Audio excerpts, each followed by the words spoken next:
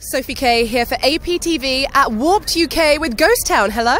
Hey, Yay. How's it going? What's up? It's all good. Great to catch up with you guys, because I want to ask you, right, you've played Warped U.K and Warped U.S. What are your favourite things about each one? Well, in my opinion, Things about all of them.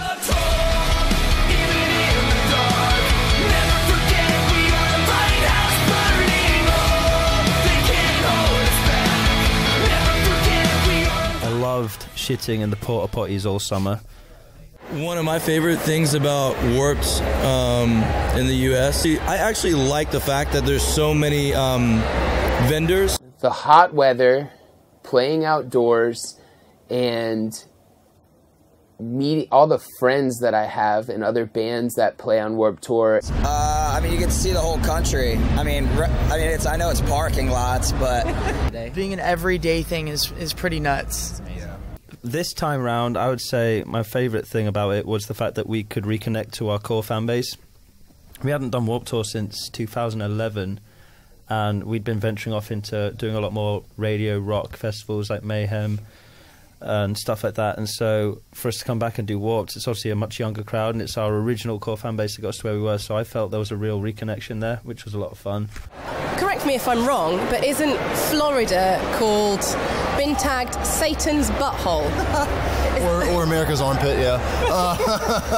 Same thing. And what would you say about Warped U.K? What's your favourite things about Warped U.K?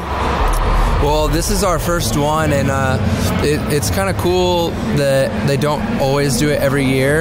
I'm just stoked. It's my very first time in England, and what a show to play. Warped U.K. has better fish and chips than U.S. Warped Tour. Most definitely. It's definitely different that the drinking age here is 18 and in the States it's 21. Yeah. So that's a huge noticeable difference. Yeah, I see a kid walking by. Hey, you're a little young to be holding that. You would get there. that knocked out of your hand in the States. I don't know. Warped Tour crowds are just awesome. They're insane. They're insane. They just go all the way. Ham. I loved it. They go ham. I loved it. Do you know what that means? Ham. Mm-hmm. Ham and cheese. so like here, it's like, yo, I got one shot, and I'm gonna go as hard as I can because this is it. It's once a year, one day. We're ravenous.